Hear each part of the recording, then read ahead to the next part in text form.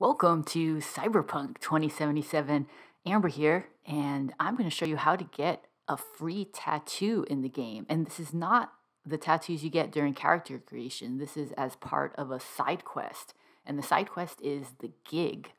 And this is one that you'll get at the beginning of the game. It involves saving Sarah Dorset. And then after you complete that, you go see your fixer, Wakako, but she's in Japantown, so you can't actually do that part until you progress the story further. And once the lockdown is lifted, you go to Japantown, talk to Wakako, and she says to come back here to Watson to see her ripperdoc. And you get the free tattoo cyberware from him.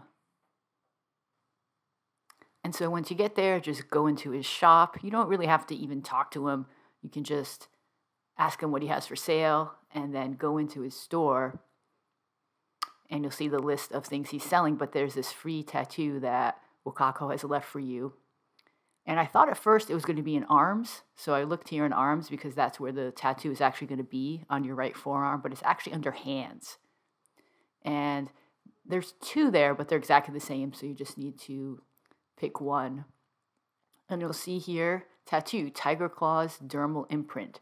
And it has two capabilities, allows you to use the smart targeting module in smart weapons, and directly links the user's optical implant to the weapon system, offering real-time data tracking.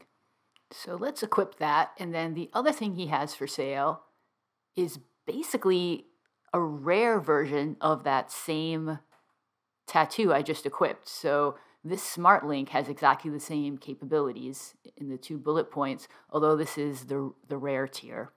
And it costs 9,000 eddies, so it's actually a pretty good deal that you got the other one for free. And if you get this smart link, obviously it's not going to look like a tattoo like the Tiger Claws one did. And so let me show you how it looks like on V's arm.